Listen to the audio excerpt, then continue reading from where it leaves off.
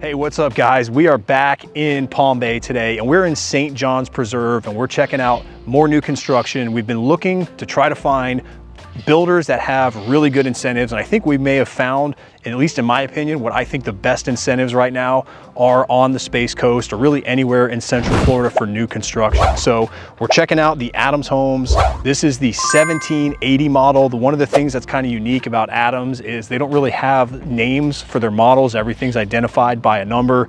So it's a 1780, so it's a 3.2, 1780 square feet. So let's go inside and check it out.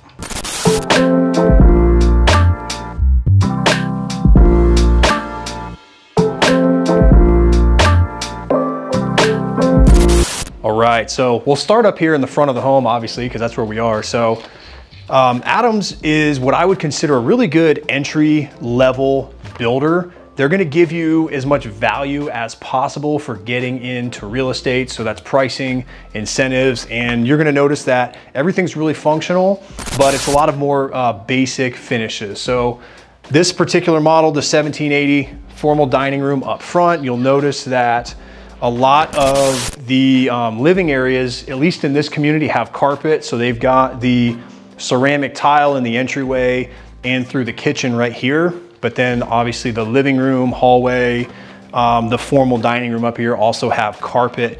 You also notice you don't get a refrigerator included with your appliance package, but I do like what they do with their cabinets. They do the crown molding and they have the offset look. I honestly don't even know what this is called, where the microwave cabinet's out and it's a little bit higher. Just gives it a little bit more of a distinct look.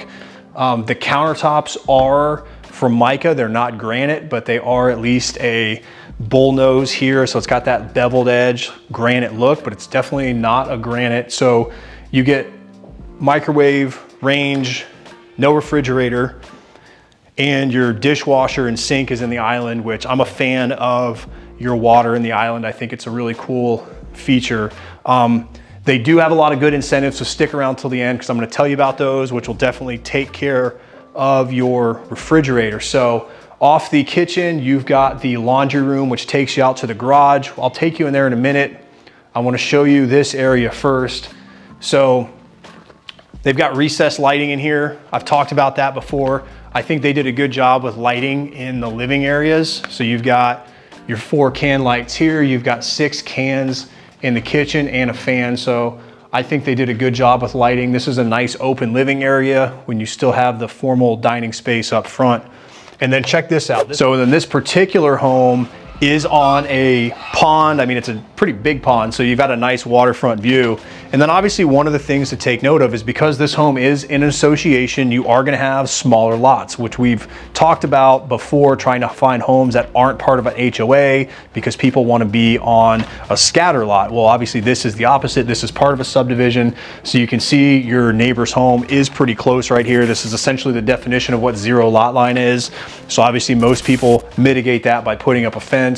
But the offset and the trade-off obviously is you do get things like the community pool, the cabana, and it's a gated neighborhood. So some people want more space. Scatter lot might be a bit better option for you. Or if you want something like this, where you've got a pond view, community pool, we're literally just right around the corner. Heritage High School is right here. We'll fly the drone up in a little bit so you can take a look at how close we actually are. So those are kind of the trade-offs between scatter lot and HOA. So let's take you, let's go back inside. We'll finish looking at all the bedrooms, then I'll show you the master bedroom because it is pretty good size. And then I'll tell you about all the incentives that they've got going on right now.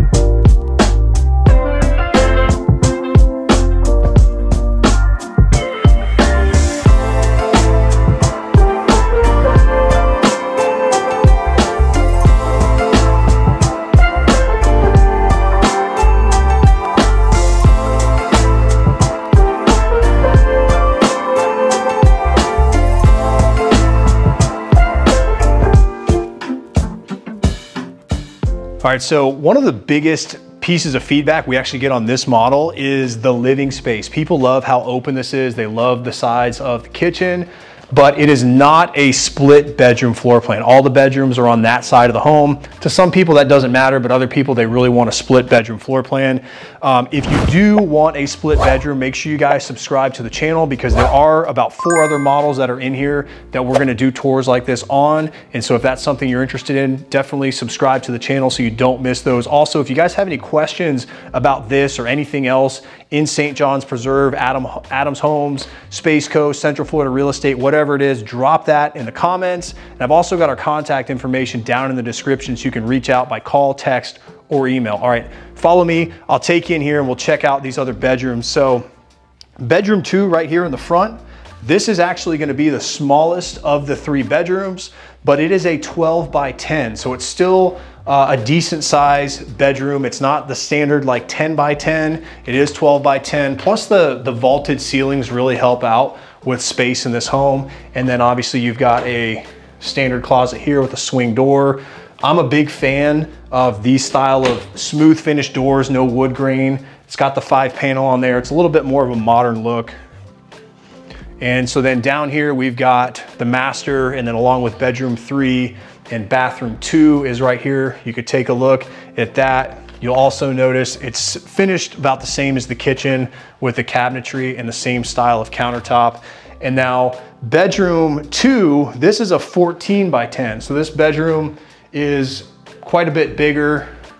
Again, it's got the vaulted ceiling, which really helps with the feel, and then same size closet as the other. And then also right here, you've also got a, I don't even know if I would call this a linen closet. I mean, this is a full-on like clothes closet in the middle of your hallway. So that could double purpose as linen closet or clothes closet. And then right here behind you, which we just walked by, this closet is for the air conditioner.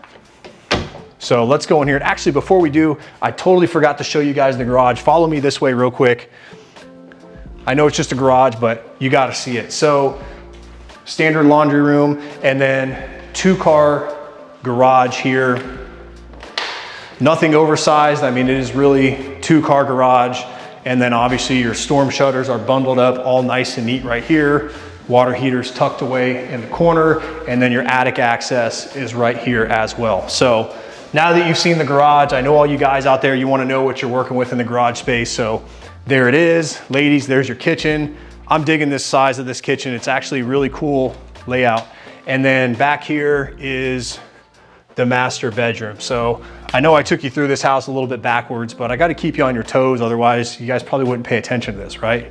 So the master bedroom is, it's like 16.5 by 12.5. So it's not a full 17 by 13, but it's a 16.5 by 12.5. Has a really nice walk-in closet right here. Pretty much the full length of the bathroom. You can go in there and check it out. And then over here, your master bath with dual sink vanities, garden tub, shower, and then the toilets over here. So one of the things that you'll notice that we kind of mentioned in the beginning is these homes are really value driven. So there's not really a lot of custom tile work. Everything is like one piece. So you've got a one-piece tub. It's got a one-piece shower insert for the tray and the walls right there. And then obviously this particular one is on the pond. So you've got a pretty cool view right here out your back window. So let's get down to incentives, right? That's what everybody really wants to know. What's going on? What are the incentives? So this home, once again, is the 1780 floor plan, and this is elevation B, and this one's considered move-in ready. So these are priced right now anywhere between $353 to like $358 on the high end. And this is what I think is really cool. They're paying all your closing costs, obviously, if you use the preferred lender. So there's no closing costs. They're even offering $10,000 in flex cash, which can be used for whatever you want. And on top of that, there's a 4.99% interest rate.